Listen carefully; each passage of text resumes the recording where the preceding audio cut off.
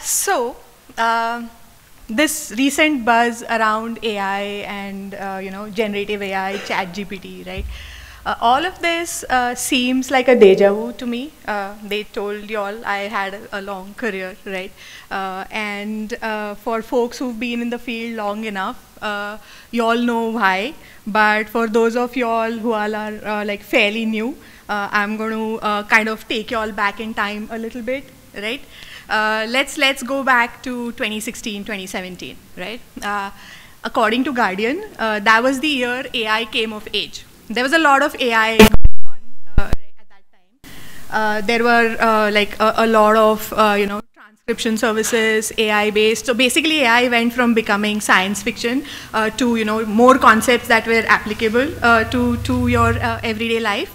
And so we had, a lot of like self-driving cars were, kind of on then. That's when it all started. That's also the time IBM had launched the Watson in IBM was getting popularity. The Watson's, cognitive capabilities. It was all cognitive capabilities and machine learning at that point of time. That's kind of what the AI space was during then. And IBM had launched a lot of initiatives to try and incorporate Watson's AI capabilities into every single product as best as they could, right? So that was the directive at that point of time. Go figure out how you can make your products better. Go figure out how you can embed AI in your products to kind of leverage Watson, right? Every product wanted the Watson tag, and you had to work hard for it, right? And so we did a lot of idea generation days and hackathons. Hackathons are a thing in IBM where we spend days trying to come up with like innovative ideas of what we can do to incorporate that. We recently had one for the Gen AI capabilities. We call those uxindiaconf. But this one here, I'm talking about the Watson hackathons like long ago in 2016, right? I was leading a portfolio of products at that time that helped digital marketers create, plan, and manage their marketing campaigns. Right? And so as part of our idea generation days and as part of our hackathons, we were tasked with go figure out how you can implement, how you can incorporate AI in your capabilities.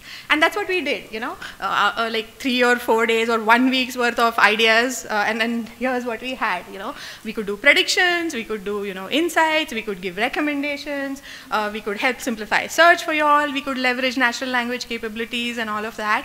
And these were like our ideas that the team came up with. And then we decided, okay, let's run this by the users. Let's see what excites them. Let's check with our users what they really want to see or what would make them feel empowered, right? And so when we reached out to the users, we really had, at that point of time, 2 kinds of users. The line of business users who were mostly marketers, very comfortable with their day job. They knew everything about digital marketing, but they were not fairly comfortable or fairly aware of the technology at that point of time, right? So they knew their job, but they sort of knew AI. Everybody had seen Terminator, so they all knew about robots, right? AI at that point of time mostly translated into robots, and the concerns at that point of time were, very real around, are you going to make me interact with robots? Okay, incorporating AI, does it mean you're going to replace your system behind the scenes with some kind of robots, right? How is it going to know to recommend, right? How is it going to, like, I've been in the field for 15 years. I know what I'm doing. How does it know what it's doing? How is it going to generate its recommendations, right? And we had to tell them that, it's going to kind of, it has models behind it, and it's going to work with the models, and it's going to learn as it goes, and it's going to get better with time. And that made them really skeptical. I was like, okay, so are you going to monitor what I do at my job? Are you going to watch what I'm doing? Are you going to then generate reports and send to my boss? Then nobody was liking all that part. So it was like generally skepticism, not a lot of awareness. People thought they knew, but they had some concepts confused, and so they didn't know kind of what to do. Mostly intimidation, mostly unsurety about where is the expertise coming from, right? That was about the regular line of business users. Then we had what we call the technical marketers, who were aware of the technology at the same time, right? And so they were not as confused about what it meant. They knew, they understood, how AI would help make their lives better. Their concerns were a little on the flip side. They were worried about whether we would get it right for them. In the sense, when we started implementing AI capabilities, so what the feedback, it was like a legacy product. It was there for a long time. Every product has its quirks, especially enterprise products which have been there for a long time, right? And people have spent quite a lot of time trying to get used to it, trying to figure out the quirks in it, trying to work around it. They have a routine. They know I need to do these 10 steps, right, to get my job done. And they were all fairly comfortable with that. So their worry was, is all of this going to slow me down? I'm not going to wait for you. I already, I have so many things to do. I'm a busy person. I need to get things done.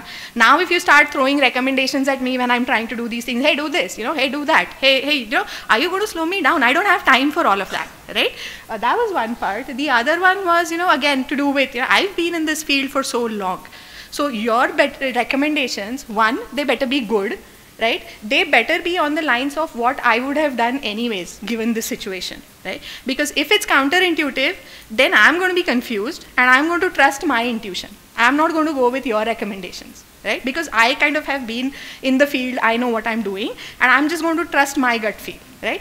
The second is, unless you tell me how you're generating those recommendations, back it up with, some kind of a reasoning. Tell me how you've arrived at that reasoning. And then it'll help me to trust it better, right? That said, I'm not just going to blindly accept your recommendations, okay?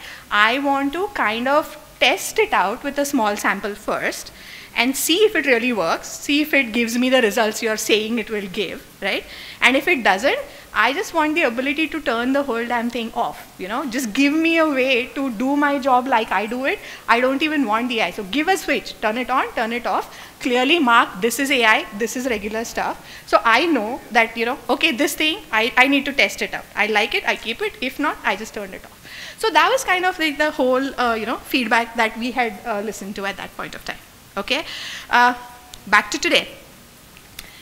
All of this Gen X, this Gen AI, this AI capabilities, and then we are in that space where, all product companies are again in this hyper mode of enabling AI for everything, right?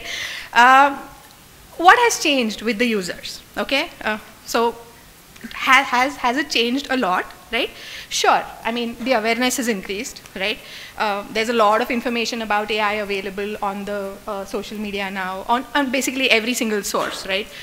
People have asked ChatGPT itself, tell me what you are, right? And it has done that, right? So, but yes, there's like not as much fear factor now. People are not intimidated.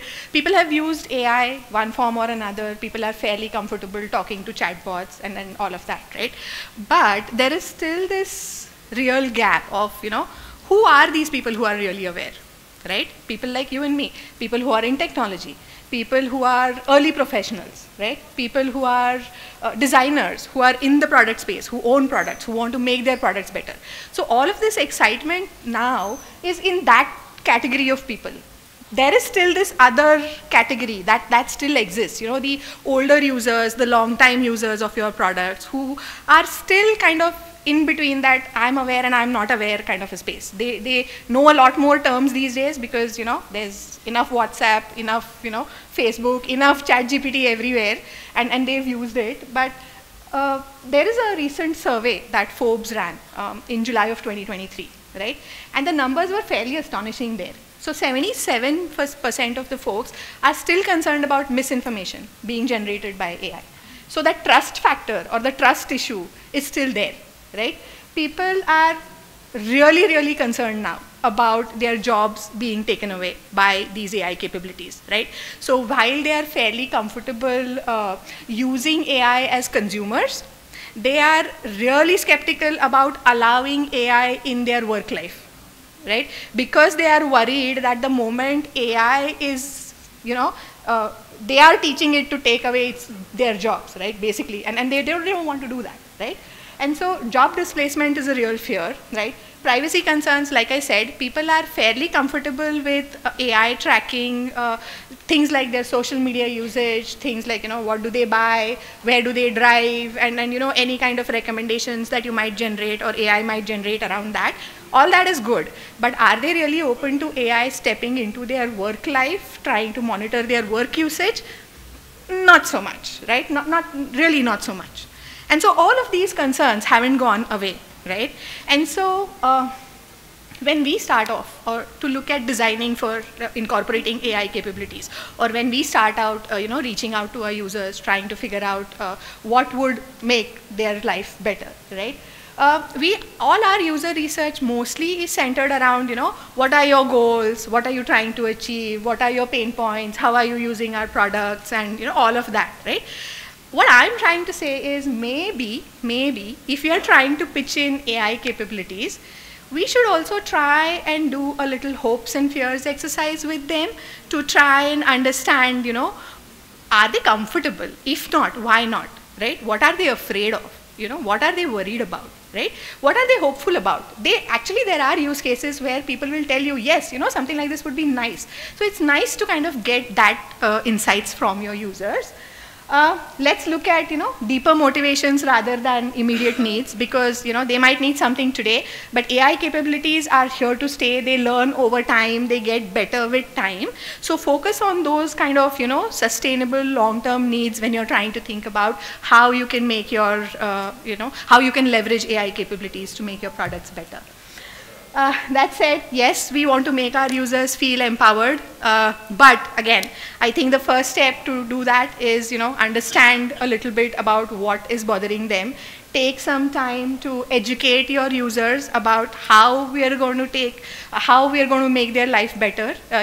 How maybe a little bit of level setting expectations around this is what this means, this is what this means, this is how we are leveraging these capabilities, and this is how it's going to make your life better, right? Help alleviate some of the fears, and then I think we'll have a little less resistance in terms of user adoption.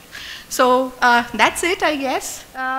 Oh, and I'm an IBMer, by the way, as she mentioned, and we are hiring, so please feel free to join. Thank you.